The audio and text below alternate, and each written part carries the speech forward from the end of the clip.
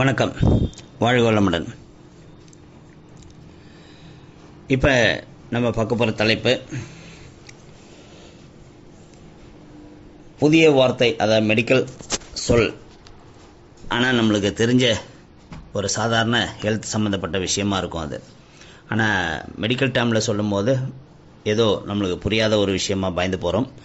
அந்த மாதிரியான விஷயங்களை தேடி தேடி நம்ம Pondicherry homeo learning forum YouTube channel பார்க்குறவங்களுக்கு விளக்கம் சொல்லணுங்கிறத தொடர்ந்து செய்கிறோம்.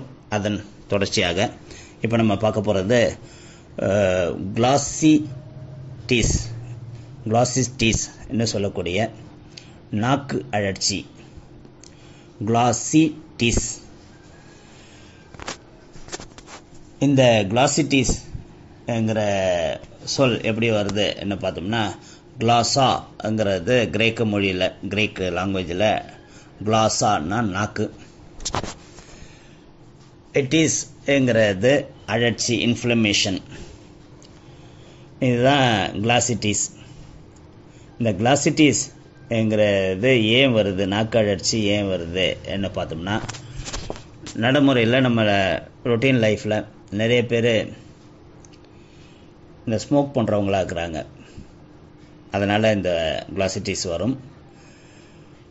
வாயில் நோய் தொற்று கிருமிகள், அதாவது இன்ஃபெக்ஷன்ஸ்னால இது வரும். அளவுக்கு மீறிய மசாலா பொருள்கள், பயங்கர ஸ்பைசி ஃபுட்டை தொடர்ந்து சாப்பிட்றவங்களுக்கு இந்த மாதிரி கிளாசிட்டிஸ் ப்ராப்ளம் வரும். வாயில் இருக்கிற சளி சவுன்னு சொல்லக்கூடிய மோக்கூஸ் மெம்பரன்ஸ் டிஸ்ட்ரக்ஷன் பண்ணக்கூடிய சில பொருள்களை நம்ம தொடர்ந்து வாயில் சுவைக்கும் போதும் சாப்பிடும் போதும் பயன்படுத்துவதனால் இந்த பிரச்சனை வரும். சில மெடிக்கேஷன்னாலும் தொடர்ந்து மருந்து சாப்பிட்றவங்களுக்கு இந்த பிரச்சனை வரலாம். தொண்டை புண்ணுக்கு மருந்து சாப்பிட்றேன்னு சொல்லிட்டு டிவியில் காமிக்கிற அது உள்ள ஏதோ சில்லுன்னு இறங்குற மாதிரி ஒரு படம்லாம் போட்டு காமிப்பாங்க. அந்த மாதிரி மிட்டாய்களை வாங்கி போட்டு அடிக்கடி சப்பும் போது இந்த மாதிரி நாக்கு அழற்சி நோய் கண்டிப்பாக வரலாம். அந்த காலங்களில் சூட மிட்டாயின்னு ஒன்று விற்கும். அந்த சூட மிட்டாயை வாங்கி சாப்பிட்றவங்களுக்கு கொஞ்ச நேரத்துக்கு வேறு எந்த டேஸ்ட்டும் தெரியாமல் மறுத்து போயிடும். அதை தொடர்ந்து செஞ்சால் இந்த மாதிரி கிளாசிட்டிஸ் பிரச்சனை வரலாம். சிஃபிலிசிஸ்ங்கிற பாய்சன் உடம்புல அதிகமாகும் போது இந்த மாதிரி பிரச்சனை வரலாம். நிறைய குடற்பூச்சிகளாலும் மலச்சிக்கலாலும் நாக்கு அழற்சி ஏற்படலாம்.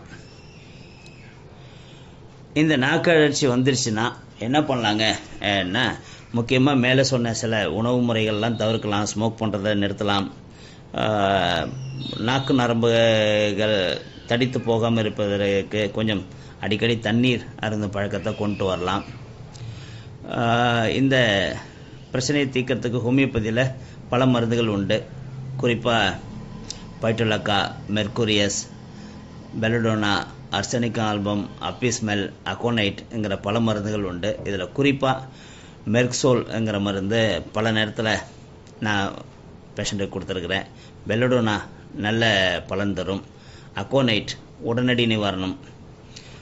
அப்பிஸ்மெல் கூட சில நேரத்தில் ஸ்வெல்லிங் இருந்ததுன்னா, நாக்கில் வீக்கம் இருந்ததுன்னா கண்டிப்பாக கொடுக்கலாம். நாக்கில் பர்னிங் சென்சேஷன் இருந்ததுன்னா ரன்குலஸ்ங்கிற மெடிசன் கொடுக்கலாம். நாக்கில் நுனி சேவந்து சொரசொரப்பாக இருக்குது, ஒரு மாதிரி பர்னிங் சுட்ட உணர்வு இருக்குது, வாய் சுட்டு புண்ணான மாதிரி இருக்குது என்ன சொன்னாங்கன்னா பைட்டோலக்காங்கிற மருந்து தொடர்ந்து கொடுக்கலாம். அர்சனிக்கம் ஆல்பம்ங்கிறது மருந்து நாக்கில் எரிச்சல் இருக்குது, வலி இருக்குதுன்னு சொன்னாங்கன்னா அதை கொடுக்கலாம். இந்த மாதிரி பல ஹோமியோபதி மருந்துகள் நாக்கு அழற்சிக்குன்னு உண்டு. அந்த மாதிரி நாக்கு அழற்சி இல்லாமல் இருக்கக்கூடிய வாழ்வியலை கடைப்பிடிக்கிறது தான் அறிவுடைமை. அதனால் அப்படி ஒரு நல்ல உணவு முறையும் நாக்குக்கு எடுக்கக்கூடிய கெட்ட பழக்கங்களையும் நம்ம விளக்கணும்னாலே இந்த கிளாசிட்டிஸ்ங்கிற பிரச்சனை இல்லாமல் நல்ல ஆரோக்கியமான வாழ்க்கை வாழலாம். இந்த மாதிரியான ஹெல்த் தொடர்பான புதிய விஷயங்களை கற்றுக்கொள்வதற்கு Pondicherry homeo learning forum YouTube சேனலை சப்ஸ்கிரைப் பண்ணுங்கள், கமெண்ட் பண்ணுங்கள், லைக் பண்ணுங்கள். உங்கள் நண்பர்கள் உறவினர்களுக்கு இந்த பதிவை ஃபார்வர்ட் பண்ணுங்கள். Pondicherry homeo learning forum YouTube channel ங்கிறது ஒரு லைப்ரரி ஹெல்த்துங்கிற ஒரே ஒரு ஹெட்டிங் மட்டும் எங்களோட குறிக்கோளாக கொண்டு இயங்கும் லைப்ரரி என்பதை பெருமையுடன் பகிர்வதில் மகிழ்ச்சி அடைகிறோம். வாழ்க வளமுடன், வாழ்க நலமுடன்.